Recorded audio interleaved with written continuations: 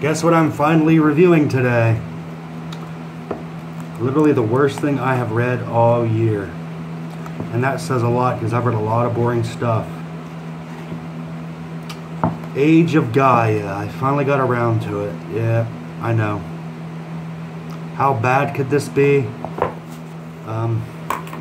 Let's just say it was the worst. Oh my god. It was 50 Shades of Grey meets an ecological magazine meets Greek mythology. I just wrote down Great American Gods meets 50 Shades of Grey. So I didn't like it, didn't care for it. A billionaire oil tycoon falls in love with a reporter. The book said she was a Rubenesque reporter.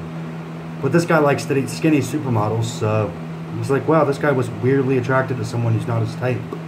And then you start to, and then in the story it says her eyes go from greenish to blue, kind of like the planet Earth. So you know from the beginning of the story, you pretty much figure out that this is the Earth goddess Gaia. The parts with BDSM in it were kind of weird because every time he would, I don't know how to, what the word would be, release the frustration with her, domestic, I don't know how to explain it, violence against her in his basement dungeon. Something horrible would happen to his corporation. A mine would collapse, a tanker would get destroyed off of some rocks. So every time he inflicted violence on this woman, the Earth, because she was the Earth goddess, the Earth itself would rebel against his company. This is literally the only thing by Lovegrove I have ever not liked. It was just completely out there as far as what I read. I love God Punk, and it was supposed to be God Punk, but this did not seem much for me. And there's the cover in black and white.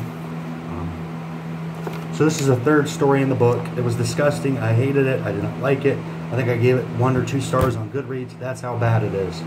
I know writers usually keep to their same genre. I wish he would have. I just don't like a lot of voyeurism in books, I guess would be the best word. I don't want to, in my head, see other people doing that. It's kind of gross. Definitely the first 2 stories, The Age of Anansi and The Age of Satan, were significantly better than this, but these weren't the best ones I've read by him. Age of Zeus was good, Age of Odin was good, Age of Aztec was good, and I've actually got Age of Ra over there and Age of Voodoo. So those are 2 books I'm actually looking forward to reading. I did look forward to this, and then I was hugely disappointed.